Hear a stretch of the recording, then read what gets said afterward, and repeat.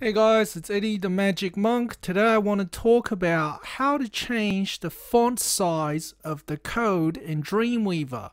Not the font of the actual web page, but the coding font. So when you're typing, you're probably finding it a bit too small. So to change that, you go to Edit, go to Preferences, and then on the left hand side underneath Category, go into Fonts, and then for the option Code View, you can choose your font and the size.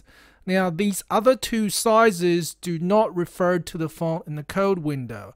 They refer to the font on your web page. So ignore them. Just choose the bottom one to, for example, 20. And then there's an apply button at the bottom, but you can't see it because my window is too small. So just click apply, and then you will see that the font is really big. Okay, thanks for watching guys. See you next time.